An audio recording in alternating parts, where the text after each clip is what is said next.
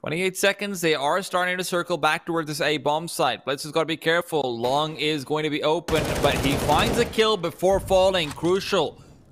Gives up all the information they need, and now Nine's made his way over. Shot's been missed. If he'd found the tag, maybe still something to do over here. Kaze in through the wall. He's trying to get a couple of shots in, but bomb will be planted regardless. 2-2. 9! What a shot. Kaze sniped right out of here. JamYoung's going to try as well to move around this smoke, but Nine has been so active. JamYoung so crisp, though. And Techno's low HP, only with the Deagle in hand. Flashbang out, but blinding up both of them. Round the truck they go. This ring around the Rosie, and whoever lands the next shot should probably just take it. But JamYoung has enough HP, and the full auto is well around the corner.